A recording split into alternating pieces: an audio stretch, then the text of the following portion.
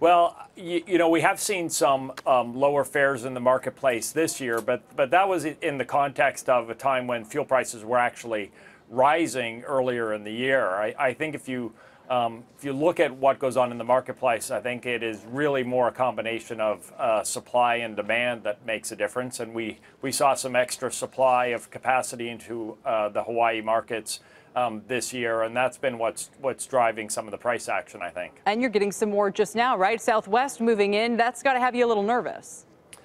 Well, you know, I think we're really prepared to compete. Our business is focused on serving the needs of travelers to, from, and within Hawaii.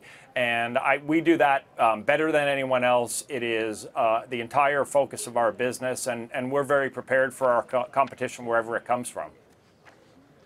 Yeah. Go ahead. I was going to ask, I mean, you fly not just from the West Coast to Hawaii, you fly much more a broad network of flights than that. Do you see yourself expanding that network over the next few years, whether to Asia or into other domestic cities?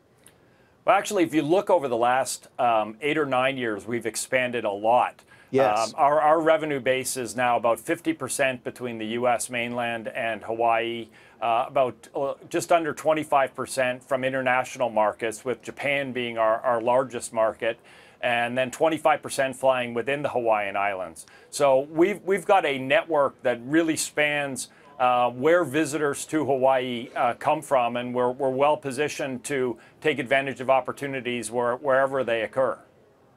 Peter, you guys have any problem with comfort animals these days? Delta just said it's banning them on long flights, and it seems like people are now showing up with all sorts of dogs and cats and lizards and what have you.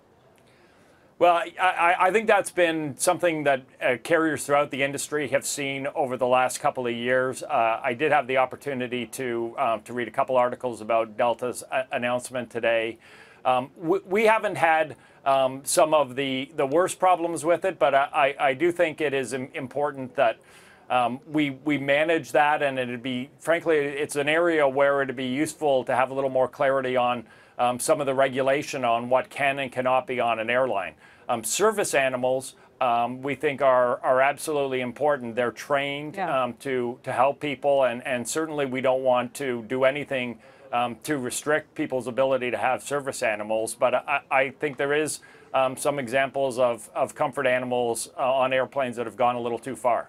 Yeah, comfort puppies. I mean, I love puppies. Don't get me wrong. I'm going to get emails on this, but you know, it does feel like that you need some governance there, obviously. So, if fuel prices stay where they are, is that going to be great for you, or what?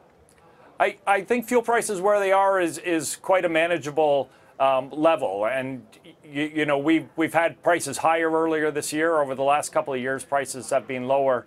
What we really like as an airline is for it to be predictable and not to have swings, you know, giant swings one direction or the other. It gives us a little bit more of an ability to plan. Do you hedge a lot or not? We do hedge. We hedge with call options to allow us to participate on the downside of fuel prices, but give us some protection if fuel prices go up very quickly in the short term.